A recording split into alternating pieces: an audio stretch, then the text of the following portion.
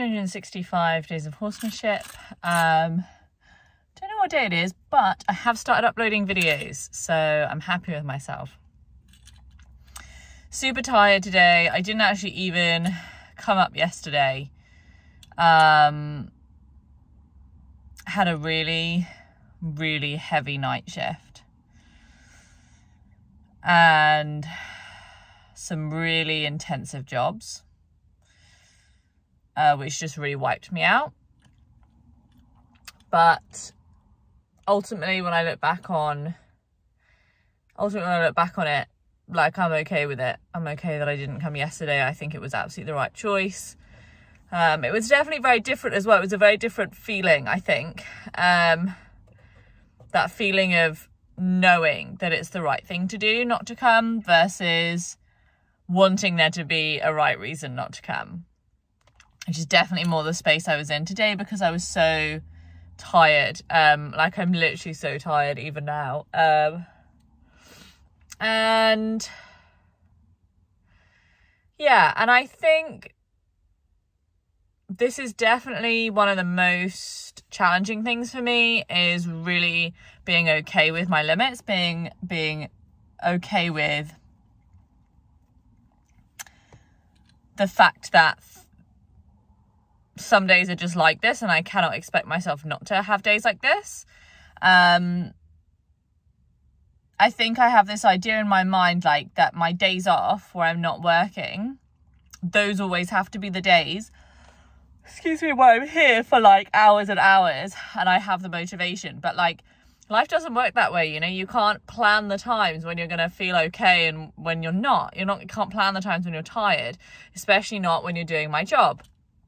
And so I had to go pick up my boyfriend's car, my fiance's car, from service, and so I used the time to start listening back to the videos that I have waiting to be uploaded, and that really motivated me, definitely. And so I had this idea in my mind, like, I'll just come up, really easy session, just gonna do my walking practice until I get like big focus changes. And just having that plan made me feel a lot more confident. So I came up, I'd probably been here about 20 minutes with Lawrence and about 15 minutes with Mia.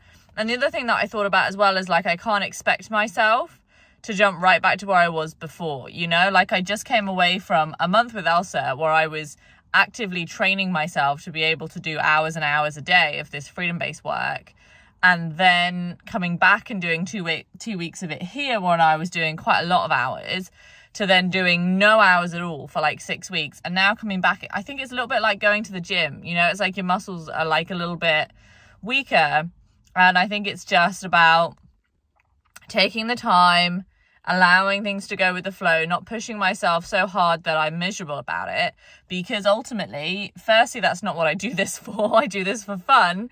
And secondly, it's not conducive actually to a learning environment. That was a really key thing that I took away from the last clinic I did with Elsa, where she gave me this new task to do with Mia around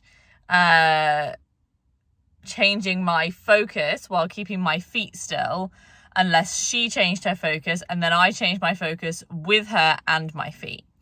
And I got super tired super quick playing that game, because it's like, you know, patting your head and rubbing your belly. Like, there's just a lot, excuse me, there's a lot going on.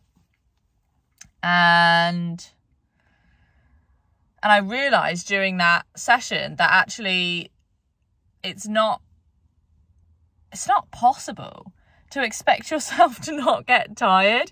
And as I was at this clinic, I had this idea in my mind. I was like, you have to do it, you have to do more, you have to do 20 minutes. Come on, you can't be tired yet, keep going. And actually, my timing got worse anyway. My timing was great at the start of the exercise because I wasn't tired and I was really enthusiastic. And after about 10 minutes, I got really tired. And I'm like, okay, keep going. And actually, the quality of my work suffered anyway, regardless of whether or not I pushed myself or I went into flow. And actually, what I should have done is say, I'm tired now. I'm going to just flow and be like in self-focus until Mia changes, and just be a bit more reactive rather than like doing all this proactive kind of changing of focus stuff. And I think that was a really fundamental realization for me. And I actually said to Elsa about it afterwards, I laughed about it afterwards and said, you know, I think that's the reason why I've struggled with depression in my life. Like, because I never let myself rest enough. You know, it's never enough. I've never rested enough. I never I'm always trying to push myself that little bit more. And then I never truly rest. I never allow myself to just go with the flow of being tired and actually having the rest that I really need. So chronically, I'm in this constant energy debt. And so I think this idea now that I'm going to just go with the flow a bit more, even though it's really hard for me, I definitely do think it's the right thing to do. It was really hard for me walking back up to do this video, but even now, talking it over, doing the video, talking to you guys, I feel so good about it already. I'm like, this is absolutely the right thing to do. I had such a nice session with Lawrence, but I did about 20 minutes with him and approached, and he was resting, sort of sleeping, wasn't grazing, wasn't lying down, just standing up resting, and came over to him and just did some work at a distance initially, and then I really wanted to get up close to see if I could get to the touching distance without ending up in a scratching thing. And so after a couple of repetitions, I was able to come up and sort of stroke into a little bit of a focus change.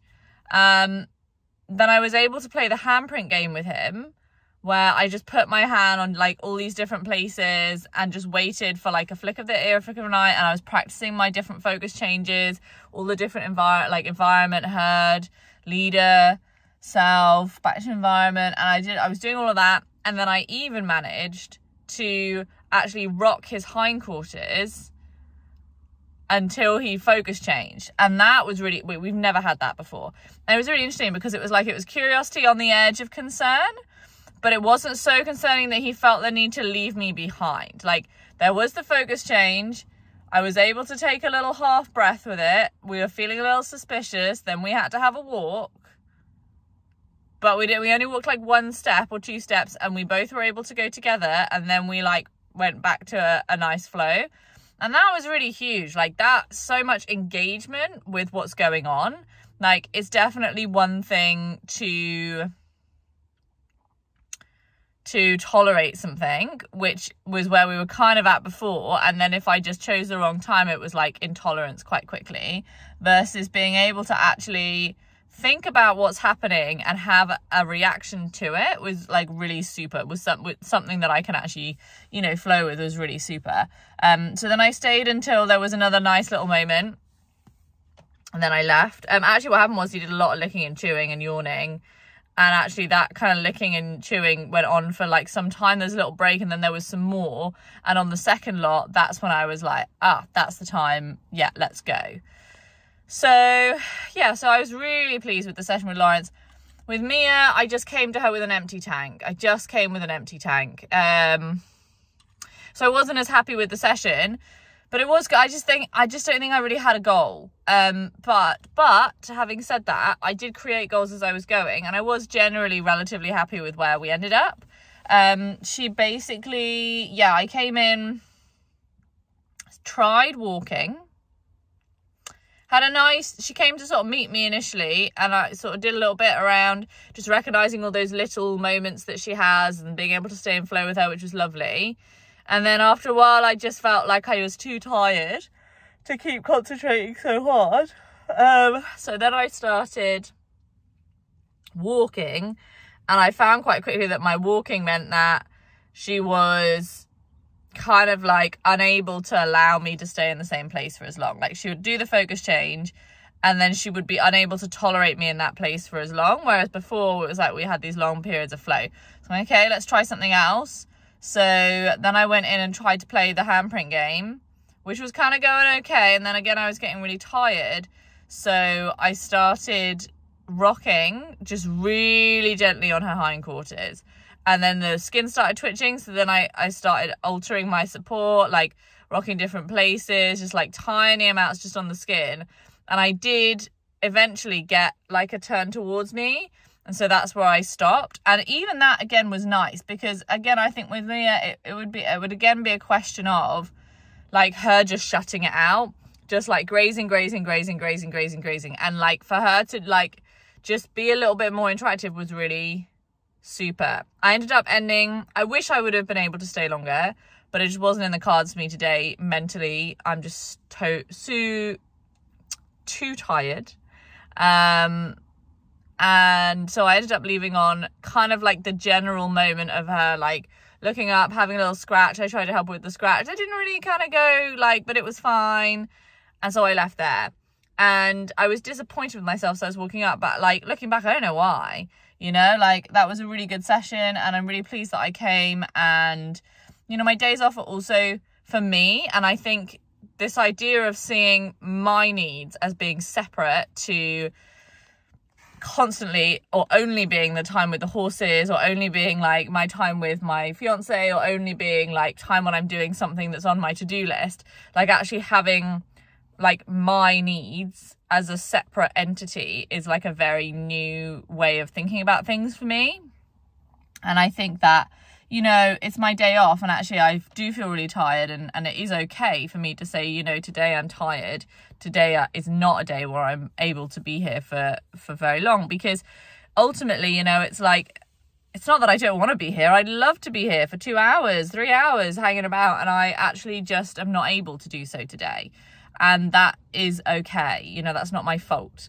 And so, yeah, so I feel really positive about where things are going. I'm really glad that I had the session today, and I think I really just want to take gratitude away from it for actually how far we've come and what we're achieving now in a 20-minute or a 15-minute session compared to where we were, you know, a year ago, and just really have happiness for that, and remember that every day is just one brick in the wall, and I'm really glad that I came today and laid my brick.